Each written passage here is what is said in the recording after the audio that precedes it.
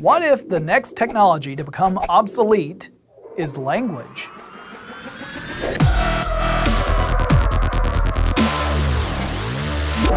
Imagine, if you will, a world where we don't need to use language to communicate with each other.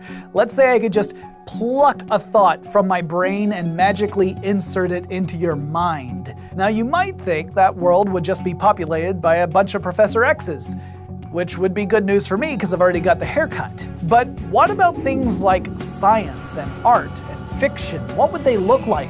Would they even exist in a world where we communicate directly with our brains? Now, these questions are largely philosophical at the moment, but they might not be forever because of technology. We've talked about brain-computer interfaces before on this show, also known as BCIs. Now, this is technology that has allowed animals and humans to control everything from a computer cursor to a robotic arm to an exoskeleton using some technology and their thoughts. Oh, and this relationship goes both ways. We can also use technology like transcranial magnetic stimulation or ultrasonic emissions to stimulate parts of your brain directly. So what if we use this kind of technology to allow people to communicate brain to brain instead of brain to machine? Recent experiments have shown that you can use this sort of technology to communicate basic information from one brain to another. Scientists at Harvard University set up an experiment where a human wearing an EEG cap would think, and those thoughts would be picked up by the cap, transmitted into signals that would be sent to an ultrasonic emitter that stimulated a rat's brain and caused its tail to move in a certain direction. Meanwhile, University of Washington researchers set up their own experiment where two people played a single video game in a very special way. One person could only see the screen, and that person wore an EEG cap. The other person only held a controller, and they wore a transcranial magnetic coil over their left motor cortex. So when the person seeing the screen got a prompt to push a button, they thought about pushing that button really hard. And the EEG picked up those brainwaves, sent a signal that was picked up by the transcranial magnetic coil that stimulated the motor cortex, and the person holding the controller involuntarily pushed the button. Now these experiments are cool, particularly if you like to use animals and people as your own sort of digital puppets.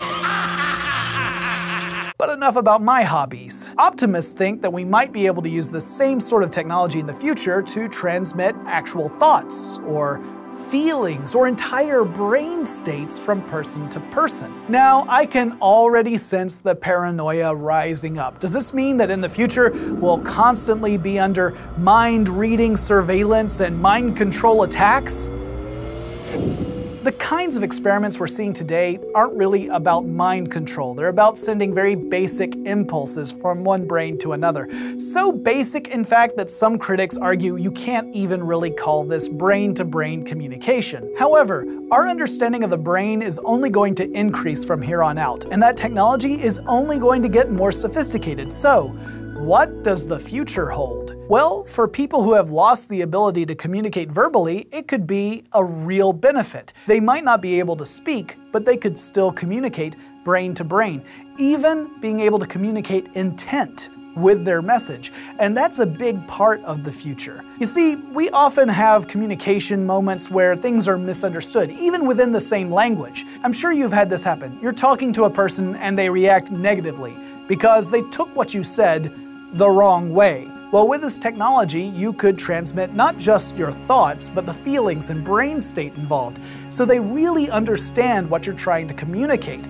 and there's no way to miscommunicate. And it would be amazing for education. I mean, you could read a half-dozen books on how to fly a plane, but that's not going to give you the confidence you need to sit in a pilot's seat and actually take off in an aircraft.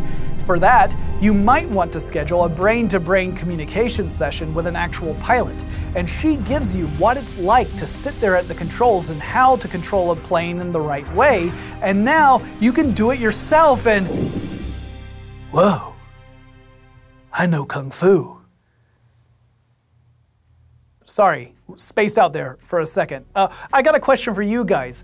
How would you use brain-to-brain communication? I want to hear your thoughts in the comments below. If you enjoyed this video, make sure you hit like, subscribe to the channel, and hey, there are these other videos over here. I think you know what I want you to do.